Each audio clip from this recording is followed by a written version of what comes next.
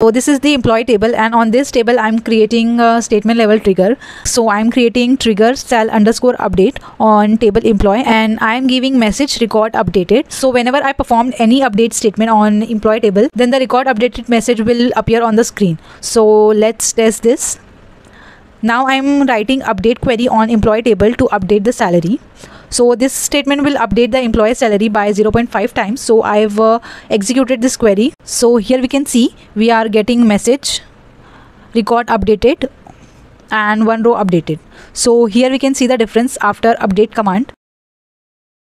Now let's try to update the employee's salary by 20% whose salary is less than 25,000. So I executed this query, and here we can see record updated. This is the statement level trigger, so it fires only once for each statement.